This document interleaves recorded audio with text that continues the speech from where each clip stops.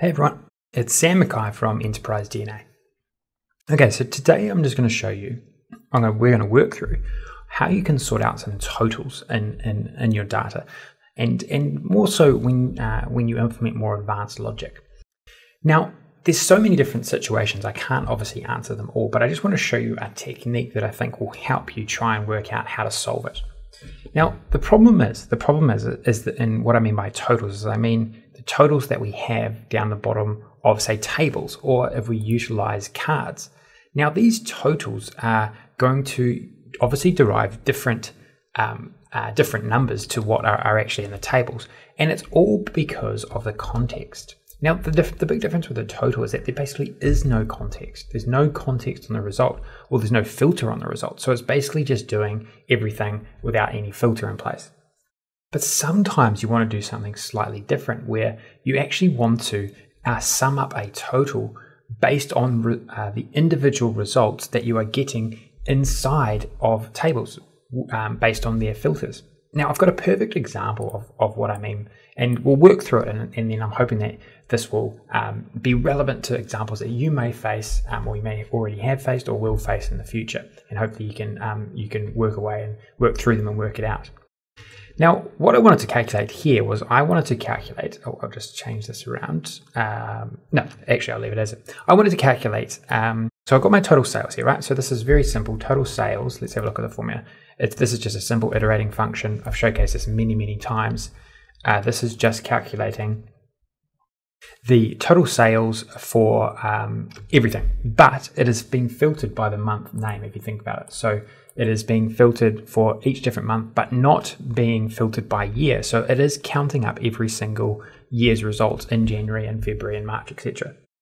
Now, what I wanted to have a look at here was that I wanted to look at averages across year. So on average in January, how much do we sell regardless of or over 3 years or 4 years or 5 years? Now, the formula which I used for that is I used a relatively simple one. I can actually just make this look a little bit better. So what we're doing is we're using an iterating function, average x, and we're iterating through every single month and year in the current context, and then calculating up the total sales, and then averaging each individual one of those sales. Now, if we think about what this is actually doing in, say, January, well, obviously you can't see it in the startup, but there's only 3 years in the startup, 2015, 16, and 17. So what this is doing, this values, is it's calculating January 15, January 16, and January 17 sales. And then, so there's calculating up total sales 3 times, and then it's averaging those 3 numbers, and that's why we get that this particular result here, 956,000. Then when we get to the total, though, what happens is it's actually doing it is working the exact same logic, right? It's working out the average of every single month and year, and so instead of doing 3, well, it's actually doing 3 times 12. So it's going through 36 months, and then it's averaging those, and that's the total that we're getting there. But what if we actually wanted to calculate the total of all of these averages to, I guess, extrapolate out, say, an average year, an average yearly result? Well, unfortunately, this formula is not going to do it for us, and we have to get in a little bit of more logic inside of it to actually sort, or to get the total that we want. So I'm going to show you what I actually did to actually do this. Now, I'm not going to write it out because we're just going to talk through it. And it's not too far removed from what we did. It was just we added we overlaid some additional logic, and that's the key technique that I want you to go away with. Is if you find this is I guess the pattern that will help you solve it. You might need to put different logic, but you need to utilize something like this. Now, this moving average, so we're calling this monthly averages. Now, just as of note, it is actually the same result here, right? It is exactly the same result as a monthly average. So we know we're right there. It's just the total is different. Now, why is the total different? Well, let's have a look at monthly average. This is exactly the same formula as the last one, no different. But we've got average total here. And so let's have a look at this. This is a table function. So I put a table function into a variable, and I've gone summarize date, month, and the monthly average equals. So this if you think about what this table is going to look like in the background, is it's going to list every single month name, and it's going to work out the monthly average. So it is basically going to create this table, so January and this and these numbers here, it's going to create that virtually. Okay, so and by doing that, that's going to enable us to actually then create some additional logic to calculate the total.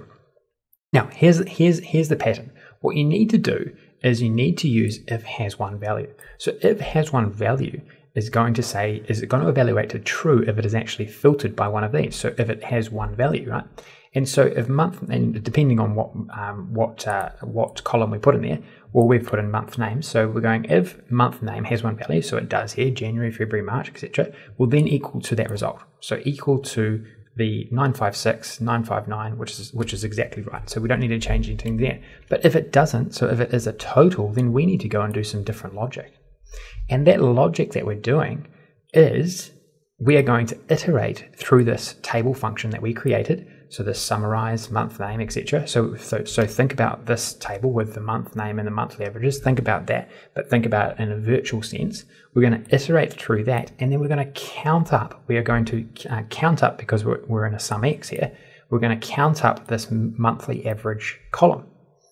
And that's what we can do here. And this is really powerful in itself, because think about this. We're not even referencing a measure here. We're referencing a virtual column inside of a virtual table. Amazing stuff, right? Amazing stuff, right?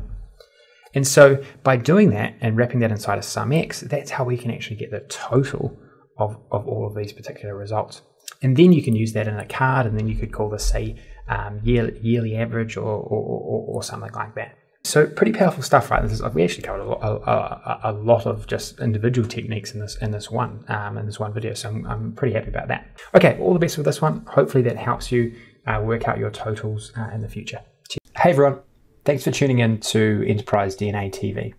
If you enjoyed the content covered in this particular tutorial, please throw the video a like. It really helps us and we really appreciate it. Also, don't forget to subscribe to the Enterprise DNA TV channel.